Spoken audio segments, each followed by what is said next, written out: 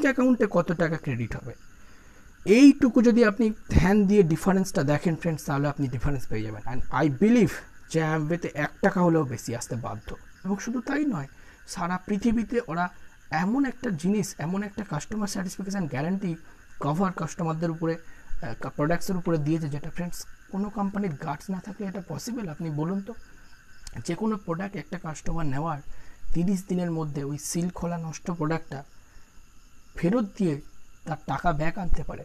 আর কোন company friends এই জিনিসটা দেয়? হ্যাঁ, এটাও আপনি শুনবেন অনেক কোম্পানি হয়তো আজকাল দিচ্ছে, কিন্তু ভালো করে খবর নিয়ে দেখবেন তারা ওয়ালেট ব্যালেন্স হিসাবে দেয়। তার মানে আপনাকে ওই ব্যালেন্সটা আর ব্যাঙ্কে ফেরত আসবে না, অন্য কোনো প্রোডাক্টে এক্সচেঞ্জ করে নিতে হবে। সো লাভ কি? সো এইরকমই হিউজ ফ্রেন্ডস ব্যাপার আছে, যেগুলো ভিতরে এসে যদি আপনি দেখেন আপনার চোখের পর্দা সরে যাবে। আপনি জাস্ট ভাবুন যে 75টা রিসার্চ অ্যান্ড ডেভেলপমেন্ট সেন্টার আছে একটা কোম্পানির নিজস্ব, দ্যাট ইজ অ্যামওয়ে। এরপরে ফ্রেন্ডস প্রোডাক্টস নিয়ে তো আর কোনো কিছু বলার প্রয়োজনই নেই। ব্র্যান্ড ইজ নাম্বার 1, ওয়ার্ল্ডের নাম্বার 1। এবার আমি যে পরের স্টেপে যাব সেটা হচ্ছে যে ইনকাম অপরচুনিটি, রাইট? একটা কোম্পানির বেশ কিছু পয়েন্টসের উপরে থাকে। Income opportunity is so good. আজকে জাস্ট আপনি ভেবে দেখুন যে অ্যামওয়ে ইন্ডিয়াকে, ইনফ্যাক্ট আমাদের মতো সাধারণ ডিস্ট্রিবিউটারদেরকে একটা অপরচুনিটি দেয়, কি হিউজ একটা অপরচুনিটি দেয়, যে আমরা কোম্পানির সাথে ফ্রি অফ কস্টে টাই আপ করে তাদের বিজনেসটা বাড়িয়ে তাদের একটা ইনকাম আমাদের ঘরে আনতে পারি। ইনফ্যাক্ট আপনি যে কোনো জায়গাতে চাকরি করতে গেলে সেখানে আপনার সাথে কোম্পানির একটা রিলেশান, সে আপনি কোম্পানির ব্যবসা বাড়ান, তার জন্য আপনাকে স্যালারি দেয়। এখানেও তাই, এখানে আমরা হয়তো কোনো স্যালারি পাই না, কিন্তু কোম্পানির বিজনেসটা যতটা বাড়াবো, sky is the limit. So কোম্পানির ওয়ার্ডটা কী বলছে দেখুন, you provide the drive and we provide the support.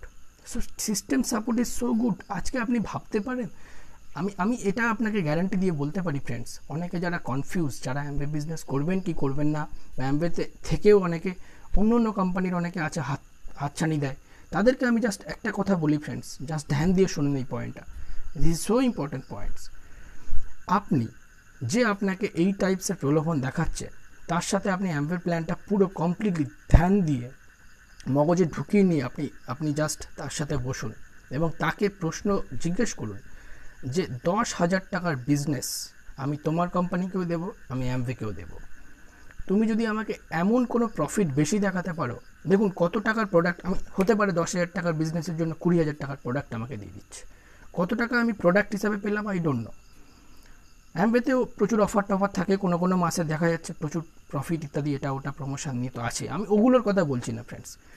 10,000 টাকার প্রোডাক্টস আমি কোম্পানিকে দিলাম, আমাকে যা কিছু প্রোডাক্ট দেওয়ার দিয়ে দিল, কত টাকা দিল এই প্রোডাক্ট যেটা পেলাম তার উপরে আমি কাউন্ট করতে যাচ্ছি না, রাইট?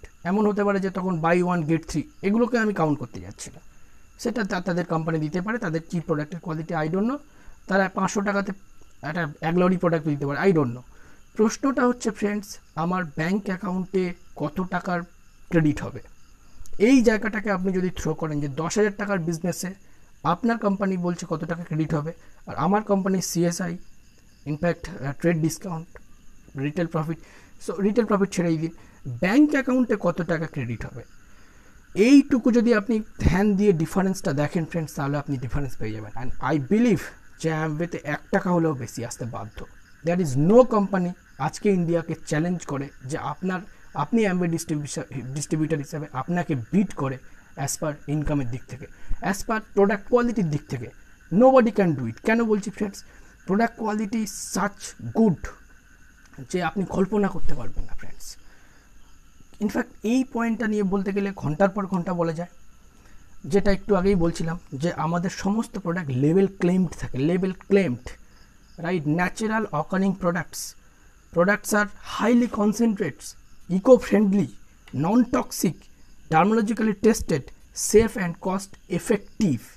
সো কোনো প্রশ্নই ওঠে না প্রোডাক্ট কোয়ালিটির উপরে। দে are the best of the best কোয়ালিটির প্রোডাক্টস। আপনাকে একটা কথা বলি ফ্রেন্ডস, আমাদের সকলেরই মধ্যে একটা টেন্ডেন্সি আছে যে আমরা বেটার কোনো অপশান পেলে নিজেকে আপগ্রেড করে নেব।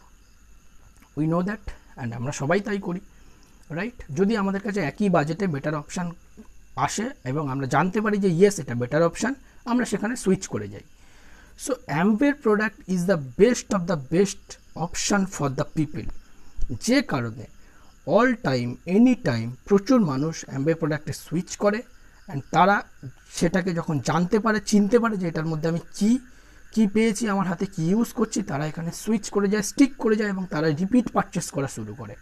সেই কারণে অ্যামওয়ে বিজনেসে যদি বার গ্রাফটাকে আপনি দেখবেন এইরকমভাবে ঊর্ধ্বমুখী। This is so important friends, right? So কোথায় আমি যাচ্ছি, কি কোম্পানির সাথে আমি টাই আপ করতে যাচ্ছি, সেই কোম্পানিটার ক্রেডিবিলিটি কী, প্রোডাক্টস ব্যাকআপ কী, এইগুলো ফ্রেন্ডস ভালো করে আপনাকে বুঝতে হবে।